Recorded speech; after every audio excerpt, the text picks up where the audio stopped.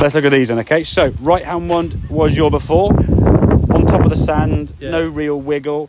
There's a little bit of weight kind of favouring the left side, but not enough. And certainly when you come to the golf ball, as we saw with the stuff behind your head, you kind of start off on this, or as you come to the golf ball, you move over towards that right-hand one there. Now, as you're going back, leaning back this way, quite steep. I mean, the club's going out of the screen, the ball's still there. Yeah, I mean, the ball's only just there somewhere. Club's gone. The club's, even so, all that energy's gone into the sand, not much of the golf ball. The club's kind of just going through as hard as you can, trying to whack it really hard. And you can see kind of with the follow through how it's kind of all tucked up, and you can see your weight now is kind of leaning back a little bit. Okay, so wide stance, wiggle the feet in, get that ball position slightly further forward, but you've got it there. Okay, and you're trying to enter the sand somewhere from inch to 2 to 3 to 4 behind, and come out an inch or 2 or 3 or 4 the other side. The longer and shallower your divot, the bigger your margin for error, and you don't need to then kill it to get it to go a certain distance out of the bunker. Okay, so you can swing the golf club back there.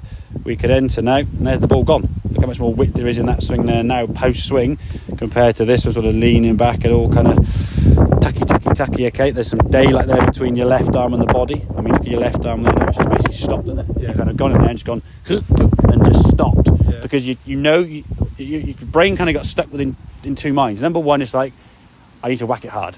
It's not going to come out if I don't whack it hard, because the way you played it with a square or closed club face and quite steep, so to get the ball out you have to literally give it the beans.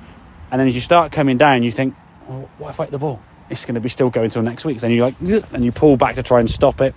You might hit sand, but then very often, as we said, the ones that you probably thinned, I would say here, you probably hit the sand back here and exited on that second yellow line near the ball.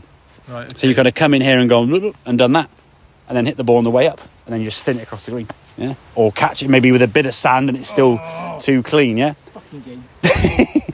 So wide, wiggle, weight left, the 3 W's. I always joke it's the www.bunkershots.com. Wide, wiggle, weight left, and then just keep it there. And again, almost imagine yourself when you're raking the bunker. What do?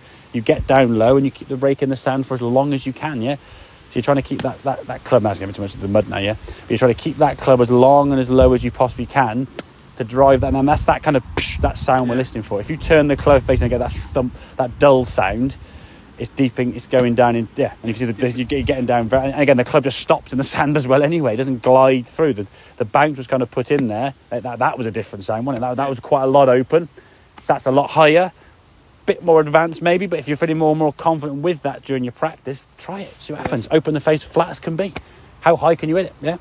So really sort of play about with these things, but get yourself in the sand, a wider wiggled setup. Keep the weight left. That's the key thing. So we're gliding and sliding that club under the ball there here. We're not trying to lean back and pull up on the shot or scoop it or whatever you would try to do. Exactly, yeah. Okay then, buddy, makes sense? Excellent, good stuff, buddy.